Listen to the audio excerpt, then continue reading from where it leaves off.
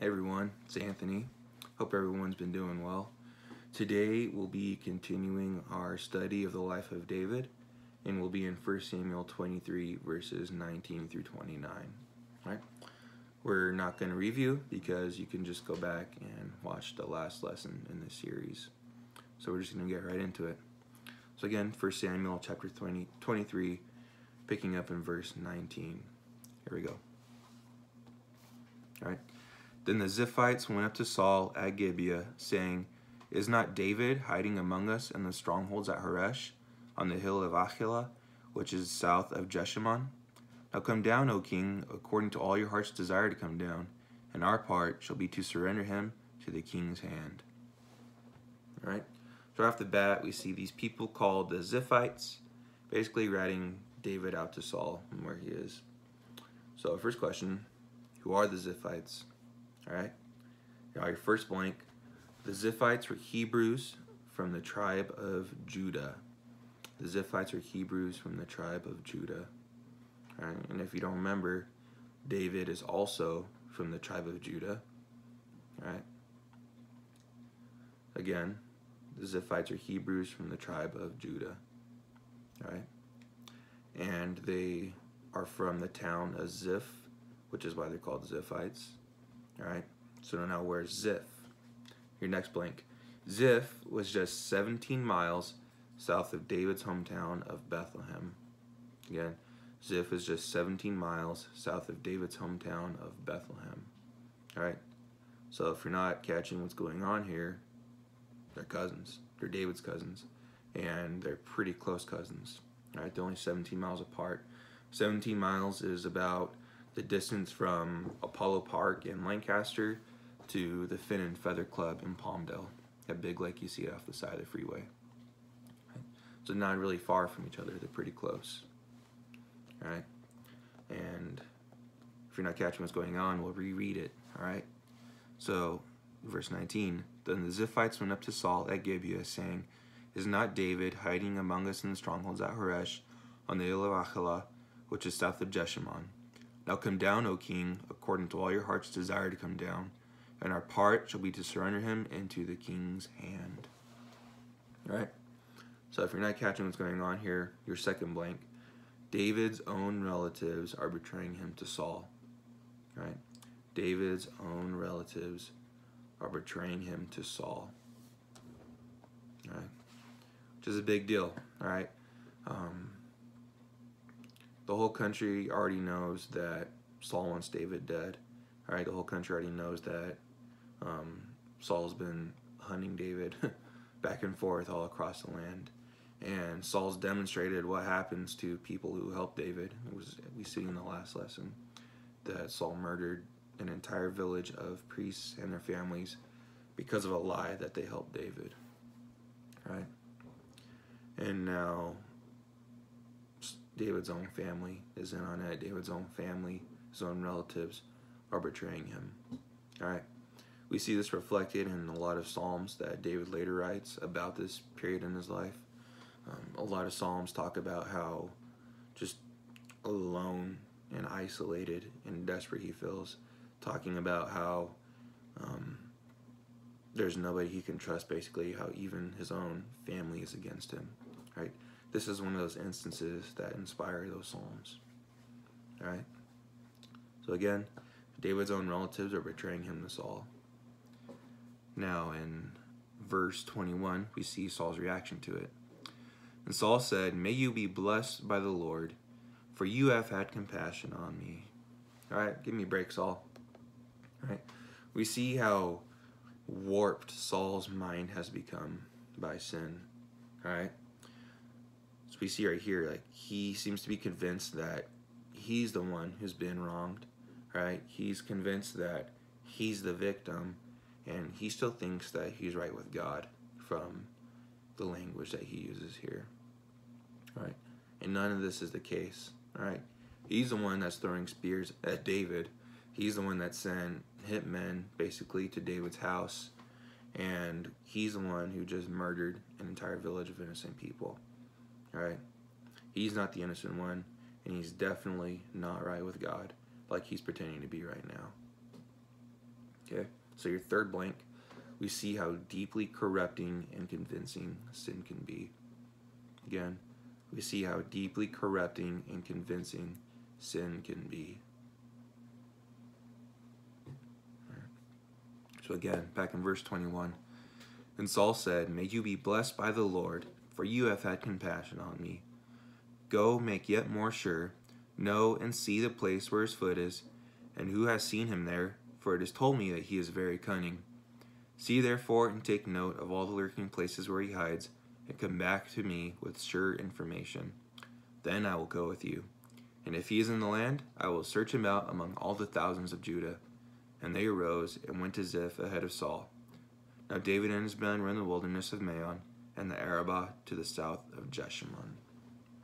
Alright, so basically right here, Saul tells the Ziphites to just double check and make sure that David's where they say he is, and then he'll come down to get him. Okay. Verse 25. And Saul and his men went to seek him, and David was told. So he went down to the rock and lived in the wilderness of Maon. And when Saul heard that, he pursued after David in the wilderness of Maon. Saul went on one side of the mountain, and David and his men on the other side of the mountain. And David was hurrying to get away from Saul, as Saul and his men were closing in on him and his men to capture them. Alright. So we see right here, it says that Saul's on one side of this mountain and David's on the other side of it. Okay, if you look at like a Google Earth viewing of what this part of Israel looks like, it's not a mountain. All right, it's a bunch of very small, low-rising hills. It looks a lot like the hills up behind the aqueduct. All right, so you can imagine Saul and his entire army just rolling through those hills up behind the aqueduct to search out David. Right? In that kind of terrain, there's not a lot of places to hide. And we see right here that Saul's on one side of a mountain, which is a small hill to us, and David's basically on the other side of the hill. Right? David's this close to being captured, which is your fourth blank. David is on the verge of being captured. Again, David is on the verge of being captured. Again, there's not a lot of places to hide in terrain like this. Saul and his entire army are on one side of this hill, and David's on the other side. Okay. Well, what happens? Verse 27. Then a messenger came to Saul, saying, "Hurry and come, for the Philistines have made a raid against the land." So Saul returned from pursuing after David and went against the Philistines. Therefore, that place was called the Rock of Escape. All right. So we see here that Saul became so solely focused on capturing David here to the south of Israel that he left their entire western border with the Philistines, their enemies, completely vulnerable. All right. And undefended. And the Philistines realized this, and they seize the opportunity, and they invade, and Saul has no choice but to abandon this hunt for David and go respond to the Philistines. Okay? Right? This wasn't dumb luck. This wasn't chance. All right? This is the Lord using the Philistines. This is your next blank, number 5. The Lord used the Philistines, the enemies of his people, to save the next anointed king of his people. Here one more time. The Lord used the Philistines, the enemies of his people, to save the next anointed king of his people.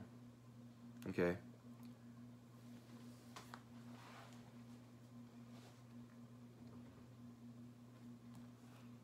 Verse 28, like it says, Saul returned from pursuing after David and went against the Philistines. Therefore, that place is called the Rock of Escape. And David went up from there and lived in the strongholds of En-gedi. All right.